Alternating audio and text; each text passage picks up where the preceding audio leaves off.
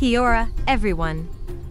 Welcome to Tapas and Lemonade and to our cultural journey as we set foot in Aotearoa, the land of the long white cloud, also known as New Zealand.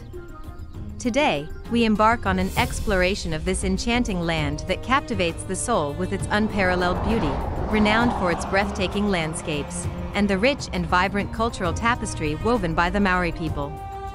Join us as we unravel the unique stories, traditions, and spirit that define the Maori way of life. If you are new to this channel, please make sure to subscribe and hit the bell button to get notified of new video explorations. Aotearoa, the land and its people, refers to New Zealand and its indigenous population, the Maori. The term Aotearoa comes from the Maori language and is commonly translated as the land of the long white cloud. This phrase encapsulates the geographical and cultural essence of New Zealand, highlighting its stunning landscapes and the profound connection the Maori people have with the land. Here are key aspects of Aotearoa, focusing on both the physical characteristics of the land and the cultural identity of its people. Geographic diversity. Aotearoa boasts diverse and breathtaking landscapes, ranging from snow-capped mountains to lush forests and pristine beaches. The Southern Alps, stretching across the South Island, contribute to the country's dramatic topography, while the North Island features geothermal wonders and fertile plains.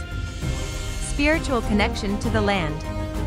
The Maori people have a deep and spiritual connection to the land. According to Maori cosmology, the Earth Mother, Papatuanuku, and the Sky Father, Ranginui, were once tightly embraced but were separated by their children, giving rise to the world as it is today. This separation created the landscape, and various natural features are considered sacred. Whakapapa, genealogy. Whakapapa is the Maori concept of genealogy, emphasizing the interconnectedness of all living things. The land itself is often considered an ancestor, and Maori trace their genealogy back to specific places within Aotearoa. Mountains, rivers, and other geographical features hold significance in Whakapapa, linking individuals to their ancestral roots. Kaitiakitanga, guardianship. Kaitiakitanga is the Maori practice of environmental guardianship. It reflects the responsibility of the Maori people to protect and sustain the natural resources of Aotearoa for future generations. This concept emphasizes the reciprocal relationship between humans and the environment. Tangata Whenua, people of the land. The Maori refer to themselves as Tangata Whenua, meaning people of the land.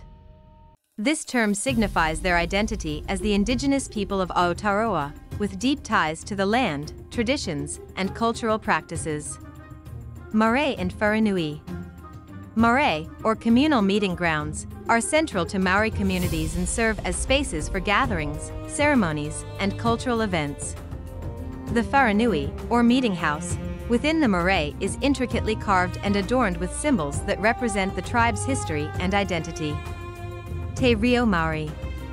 Te Reo Maori, the Maori language, is a living embodiment of the cultural identity of the Maori people.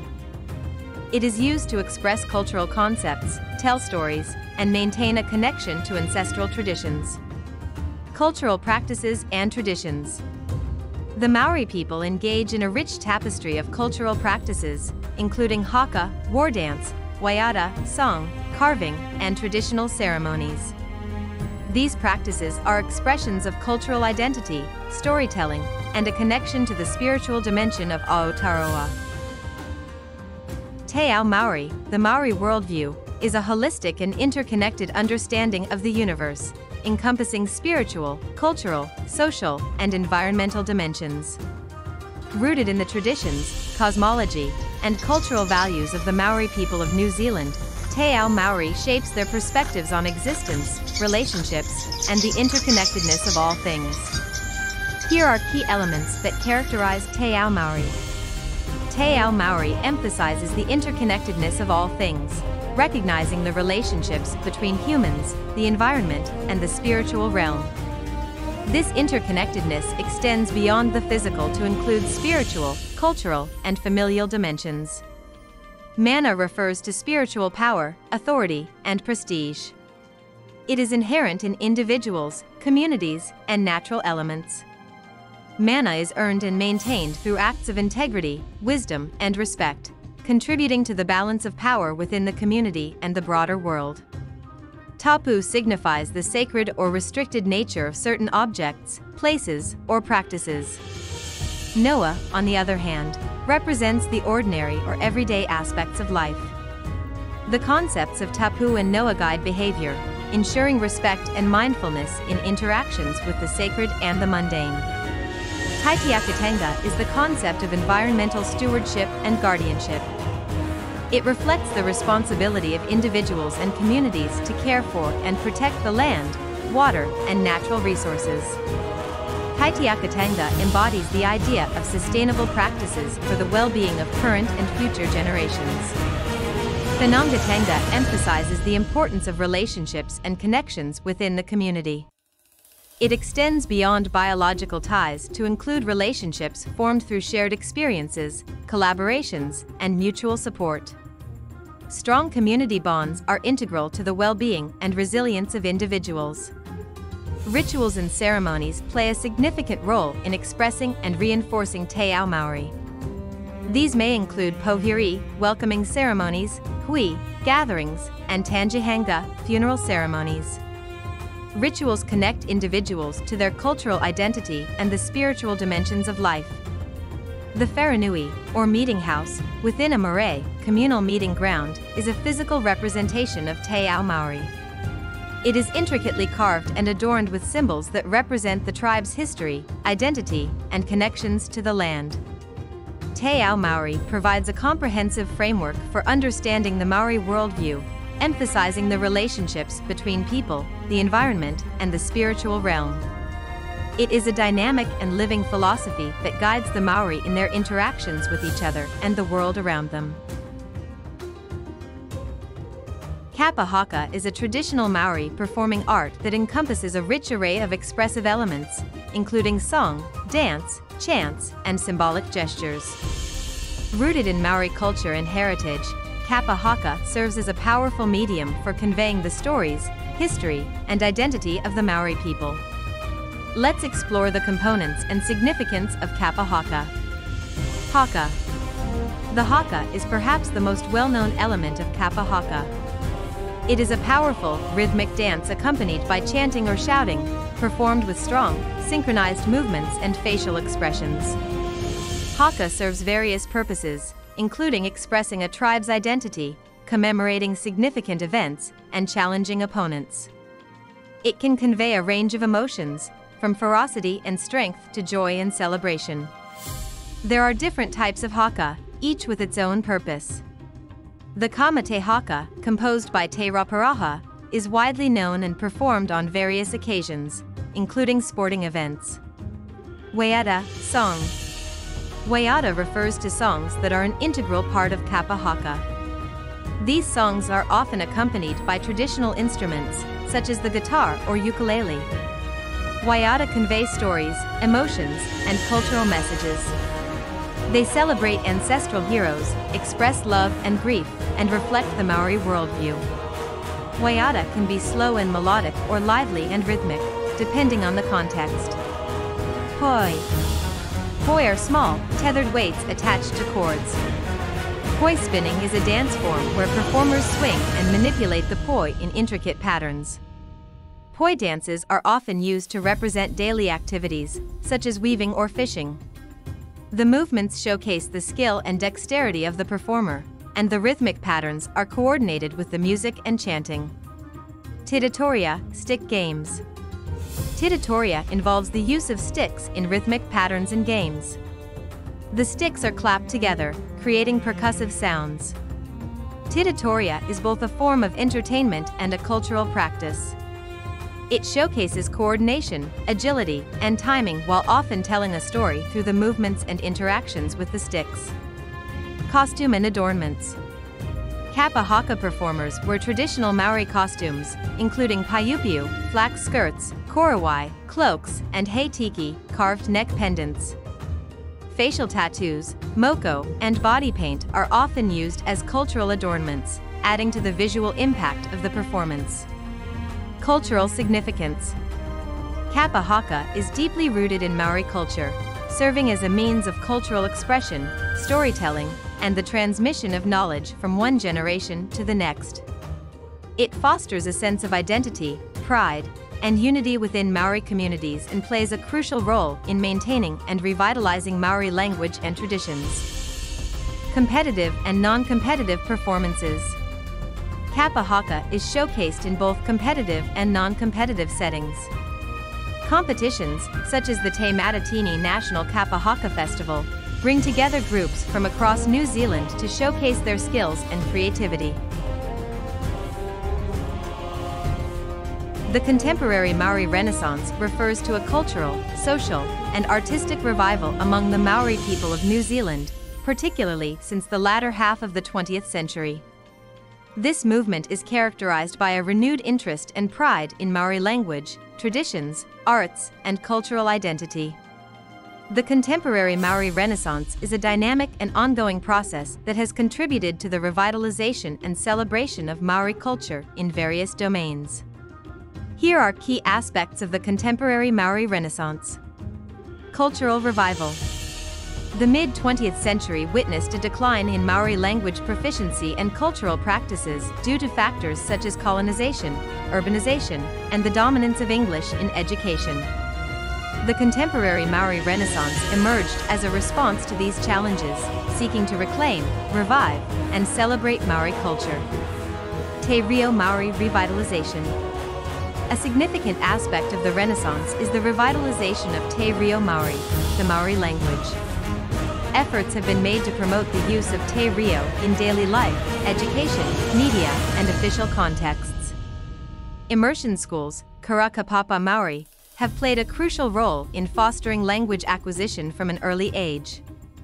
Arts and cultural expression.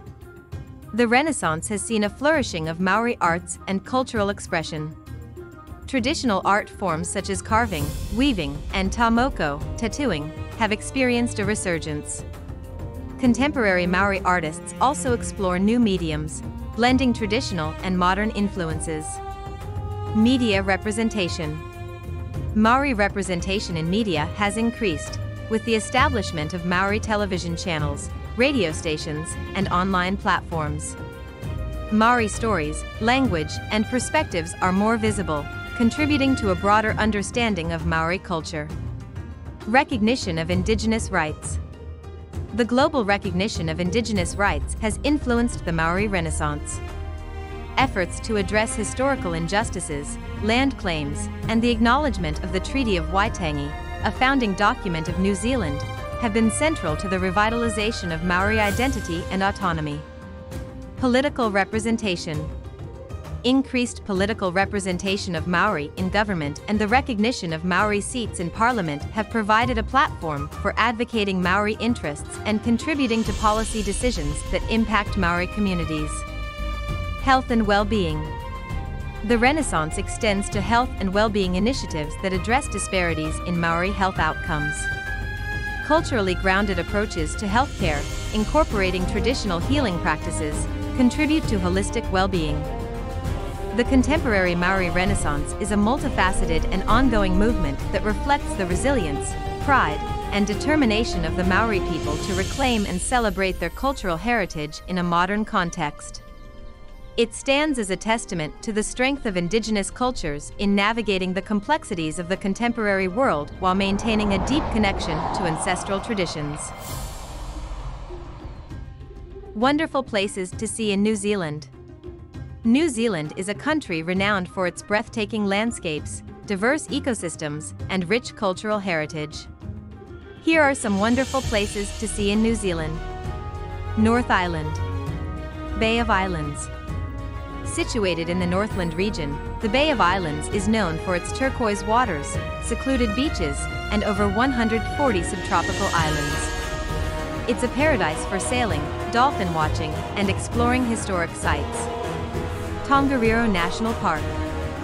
Home to the famous Tongariro Alpine Crossing, this national park on the North Island features volcanic landscapes, alpine meadows, and emerald lakes. The Tongariro Crossing is one of the most popular day hikes in the world. Rotorua. Known for its geothermal activity, Rotorua on the North Island features bubbling mud pools, geysers, and hot springs.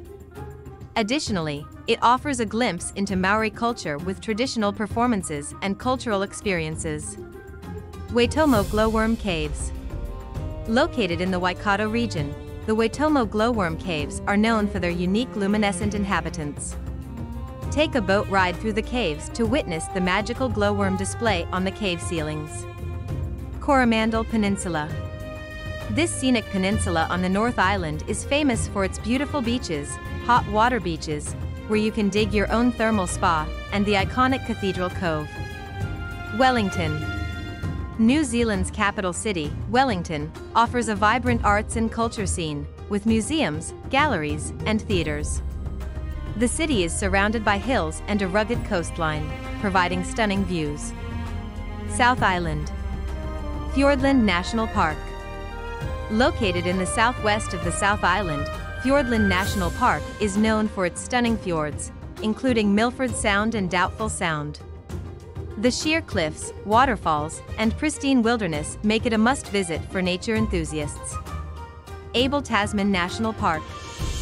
On the northern tip of the South Island, Abel Tasman National Park boasts golden beaches, clear waters, and lush coastal forests.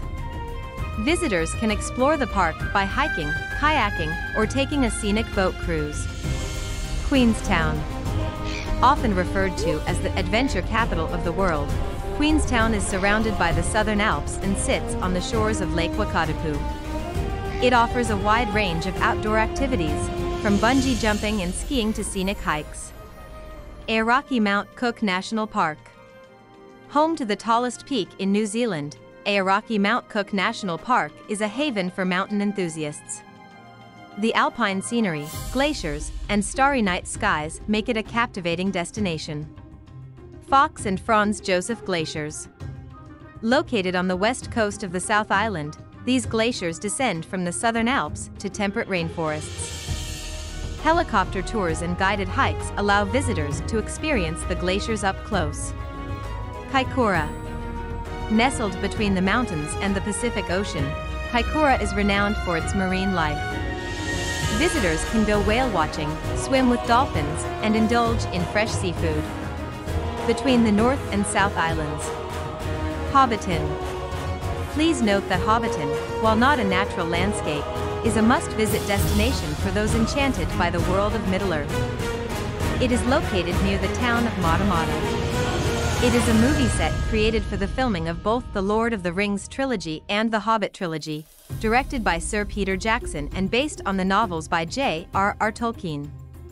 Visitors to Hobbiton can take guided tours that lead them through the lush green landscape, showcasing the charming hobbit holes, the iconic party tree, and other locations featured in the films. These are just a few highlights, and New Zealand has much more to offer, from charming small towns to remote wilderness areas. The country's diverse landscapes provide a wealth of opportunities for outdoor adventure and cultural exploration. In conclusion, the treasures of New Zealand encapsulate a rich collection of natural wonders, cultural heritage, and vibrant traditions. Thank you for joining us in this journey. We hope this exploration has sparked your curiosity and deepened your appreciation to the cultural tapestry of the Maori people. Stay well, and until we meet again, farewell from the heart of Aotearoa.